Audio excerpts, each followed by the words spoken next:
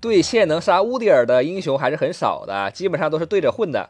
不过狼人打乌迪尔的话，胜率还是比50%高的。一级走上去，对着号，他开乌龟流，我就咬他一口。哎，拉扯一下，骗个盾。乌迪尔一级的话，一般都是很弱的，等他盾消失的时候再 Q 上去。不能怕吊蓝，打他就得一级狠狠的压制，把他当成鳄鱼狗熊那种。等他拉开再 Q 上去，然后多 A 2下，把他的觉醒形态给逼出来。还得稍微再咬一口，才能到一个狼人的斩杀线。好了，就是这个血量已经是到我的斩杀线了。等他放松警惕上来 A 我一个不灭的时候，然后 Q 上去跟着 A 一个虚弱减速，2下平 A 置他于死地。带屏障的话就打他没有一点用了，还是虚弱减速好用。跟他多换血，用凤流把这个兵线推过来，然后线一拉长，直接开大招，直接就那个追到死。哎，这个乌迪尔总以为容错很高，挡在这个防御塔前面，他的装备还是出的宝珠，然后加一个布甲鞋，真的是狠狠克制我们了。狼人的 Q 技能太耗蓝了，所以得细节一点。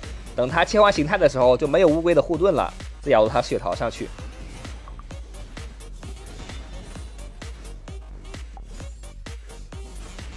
哎，他切缝了，然后上去 QA 一下，我们的这个 Q 是百分比，所以也不会没有伤害。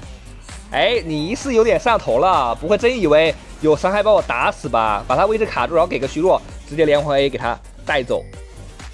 推线速度确实推不过他了，然后刚才打完之后没有回家，我们的状态也是比较差的。但是啊，如果你带着凤流来塔下烫我的话，哎，我就会用大招让你去扛防御塔。没什么好机会啊，那就 Q 小兵上去先破一个骸骨，炮车漏了就漏了，我是要动杀心的。机会来了，大柱让他多吃2下防御塔，不要开 E， 然后气定神闲回蓝 ，Q 够蓝了就拉到前面去。哎呀，所以说乌迪尔的上升能力真的很强啊，根本就杀不死，我现在还完全没蓝了。神器破败也是出来了，那现在的话有机会可以直接给他斩杀，利用3速鞋防止被拉开，然后大招免疫一下这个眩晕，再跟着 A 的话差不多死了，他这个盾应该扛不住，这也杀不死啊，这么肉，其实该多耗一下的，直接追的话有点难杀。这个血迹你没有走啊，那我可来了，主动开 E 一个 QA 直接拿下一个人头，肉是肉了一点，但还好我技高一筹。